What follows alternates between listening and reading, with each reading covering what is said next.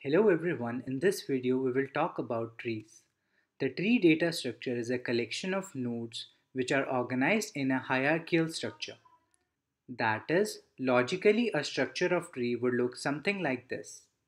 And we can see that there is a hierarchy going on from top to bottom, where all the circles represent nodes which contain data that in our case are English alphabets A, B, C, D, E, F, G, and all the arrows connecting these nodes are called edges.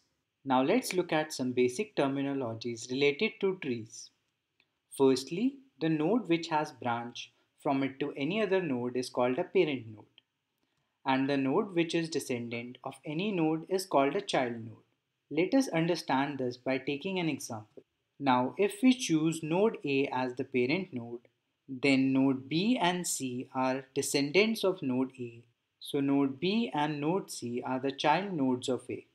Similarly, if we take node C as the parent node, then nodes E, F, G are its child nodes.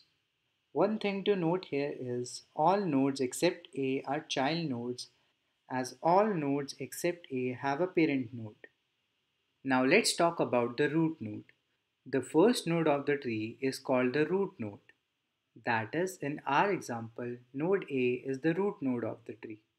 And as we can see, the root node is the origin of the tree. And in any tree, there is only one root node. Next, we move on to leaf nodes. The node which does not have a child is called a leaf node. That is, as we can see in this example, node D, E, F, and G have no child, thus they are leaf nodes. And the leaf nodes are sometimes also referred as external nodes. Moving forward, the node which has at least one child is called an internal node. That is, in our example, node A, B, and C are internal nodes as they have at least one child. Now let's talk about degree.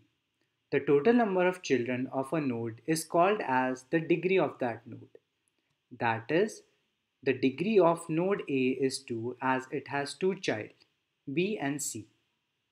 And the degree of node B is 1 as it has only one child node, that is D. And the degree of node C is 3 as it has three children, E, F, and G. And lastly, the degree of nodes D, E, F, and G is 0 as they don't have any child nodes. Also, one thing to remember here is the highest degree of a node among all the nodes is called as the degree of the tree.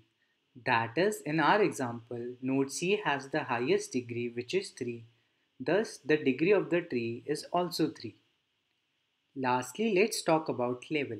In a tree, each step from top to bottom is called a level.